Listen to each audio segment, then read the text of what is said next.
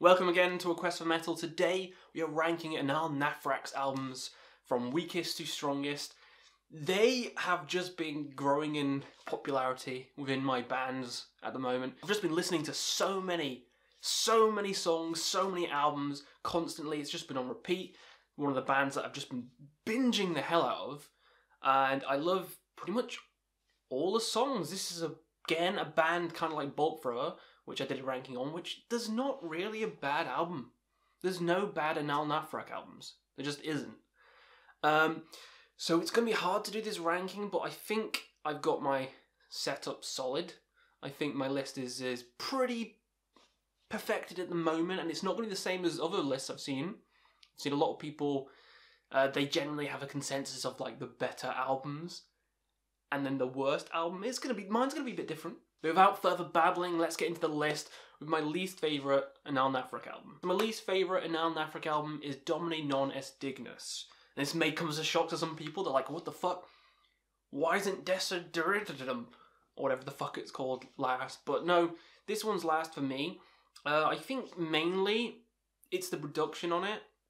People say the same about that one, but the earlier albums, they don't grab me as much because of the production.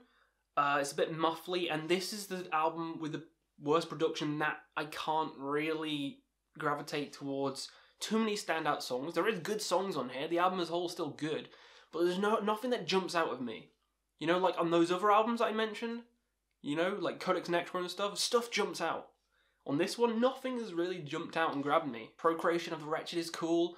I mean, there is cool songs here. It's just the album as a whole is the only, well, one of the only ones which hasn't put its hooks in me as of yet. And it's definitely the weakest for me. Definitely the weakest. It might be high on some people's lists because it's frantic and it's furious and it's, you know, more black metal-y, which I do love. But for Anaal, I prefer the kind of industrial, kind of clean, kind of catchy melody shit. So you might see them really fucking high, but it's still a great album. It's just coming last on my list, I'm afraid. Next up, going with the latest album, A New Kind of Horror. It's kind of contradicting myself with this one, but the song structure, the songwriting on this album, yeah, I don't think it's as good as any of the others. I don't think it's as good. There's not as memorable songs compared to a lot of the other albums, but I think it's better than Dominate because I remember Forward, because that machine gun riff, so that's a fucking good song. I remember Obscene as Cancer, that's probably the best song on the album. That's an amazing song and music video. I adore that one. And New Bethlehem is so interesting. So it has like standout tracks that I can name and be like, those are fucking good. Whereas Dominate, I can just be like, it's good as a whole, but nothing stands out. This, I can point things out, so it's a step ahead in my opinion. But again, compared to all the other albums, it's being left in the dirt. It's being left in the dirt, but it's still a fucking great album. Now we come to it, Desideratum. I fucking love this album. Some people have this last because of the sound of it. It's a bit kind of too industrial, I guess, compared to the raw and intense stuff in the earlier days. But this has some fucking amazing songs on. Unleash, Idle, and Joystream. Bathe in the Joystream. Oh, that chorus. That bloody chorus. Joystream is easily my top 10 songs by now. Easily. So this album just gets a higher grade than those two because it has fucking Joystream on it. Joystream is just beautiful. It's a beautiful song. Unleash is a beautiful song. Yeah, this album's great. But there's still way more albums that are better than it. So let's move on. So next up, Eschaton. This is just great from start to finish. The production is a bit worse, I think. It's in the lower end of the production, which I'm not a big fan of. Those first three albums, I'm kind of like, I wish it sounded like A New Kind of Horror. Because then, this album would be way higher. Because the songs on this one, magnifique. Between shit and piss we are born. Covered in shit. Blah. I mean, that song is just when he says that vocal line, it's fantastic. It's great. One of the best Anaal songs. Amazing as hell. The Yellow King, the melodies in the Yellow King. Waiting for the Barbarians, frantic as hell song. All these songs are catchy. The melodies are there.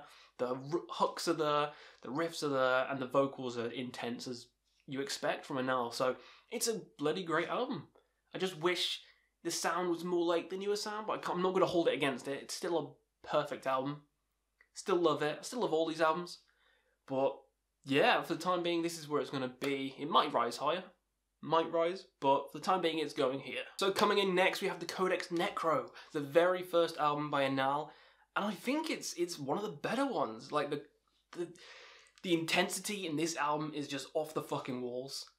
The intensity, the catchiness, the hooks on these songs, just this album is amazing. Submission is for the weak. What a beautiful song. Humanity is Cancer, come on. And one of my favourites from it is like a weirder one, it's Paradigm Shift. I love that song. It's a very strange one, but it just, I don't know, it just works, in my opinion. Like, all these songs are killer. They can't do no wrong on this album. They can't do no wrong on most of these albums. It's only the latest one, which I'm a bit iffy on, and Domine. Those are the only two ones I'm a bit like, these are good. The rest, fucking fantastic, and this is no different. Next up, we got one which I really love, which some people don't like, Passion. Some people have this really low on the list compared to the others. Some people have this low on the list because it's a bit experimental, a bit weird, but I fucking love it for that. I mean, that fucking intro, the intro to Drug Fucking Abomination, when he's just like, holy fuck, he just screams his lungs out. It's the best intro to any song ever. It is. And this has my favourite Anaal Nathrakh song on of all time. My favourite Anaal Nathrakh song is on this album. Tod Huatet Ubel is just the most frantic song you'll ever hear in your entire fucking life. Those screams are like something out of a madman. Like, if you went into a mental asylum and you went up to a mental patient who's been strapped in for years with no sunlight, this is what he would sing to you. This song is what he would sing to you because it's fucking insane. I can't remember which song it is, but there's a song which sounds like Donald Duck on here, or Daffy Duck. It's like, I'm just like, this album is bonkers. This album is absolutely bonkers, and I love that. Love that. This album is mental, and it's probably the most mental Anaal album, in my opinion. So yeah, it's going high. Love Passion with a passion. Next up, we're going to get into some controversial shit now. In the constellation of the Black Widow, I mean, just that song alone is 10 out of 10. When he ends with that widow scream, shivers down your spine. That's not my spine, but, you know, I can still get shivers down my arm. More of Fire Than Blood. There's so many good songs on this. There's no wonder why people have this top. People say this is the best album, and I'm going to say, objectively, sure, it's the best album. Sure, objectively, but this is a subjective list, and we're going with fucking what I like. This is amazing still though, like frantic as hell, the darkest sounding album, the most evil sounding album, and one of the best closers as well, Blood Eagles carved in the backs of, is it Christians? Can't remember the last part, but it's a Blood Eagle song. The last song is just mind-blowing. Love it. Love all the songs on this, it's just, I prefer some of the others, so this is a controversial pick, and so is my next one. My next one is Hell Is Empty and All the Devils Are Here. These two people have 1 and 2 usually, on all the lists I've seen, and I can totally agree. These two are just perfect. Perfect albums. No bad songs on them. I just prefer the sounds of some of the other albums. But yeah, I mean, you got Virus Bomb on here.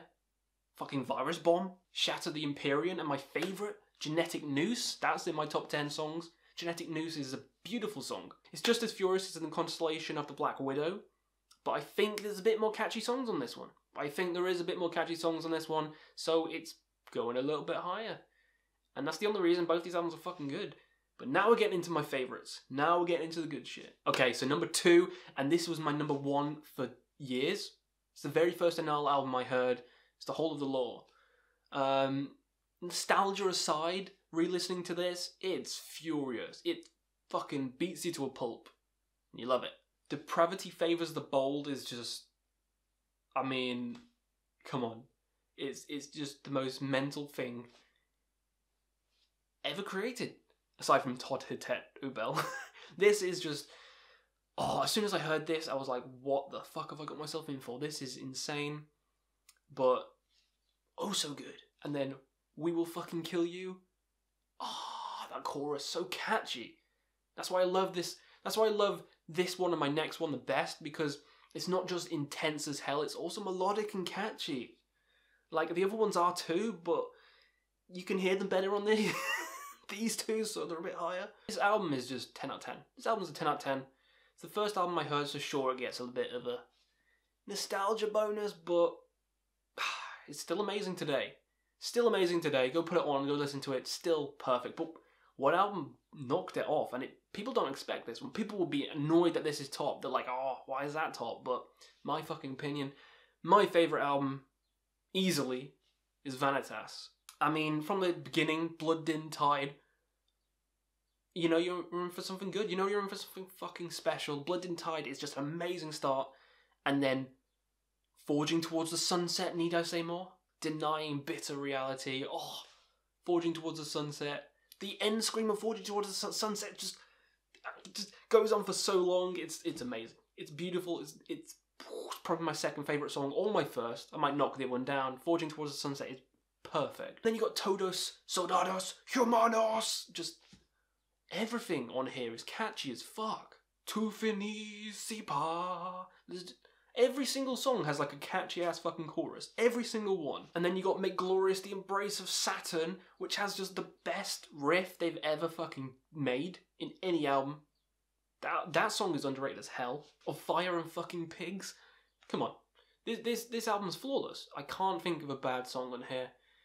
Some people might say, yeah, it's not as frantic as Codex Necro, so some people might have that top. It's not as dark as Into the Constellation of the Black Widow, so I can see why people wouldn't have this top. But for me, it just has everything mixed in together as a perfect blend. It's the perfect blend for Anaal. It's got crazy shit, it's got melodic shit, it's not too industrial, it's not too, you know, bombastic, kind of like Desideratum, if I've said that right. I just think it's a good mix. And because it's my list, this is top. My favourite Anaal album of all time. And I just bought the shirt because I love it so much. I'm waiting for it. It's fucking Corona. Yeah, hopefully you enjoyed my list. Let me know your favourites in the comments below. Rank them as well. Let me know in the comments below, and we'll see you again on another Quest for Metal.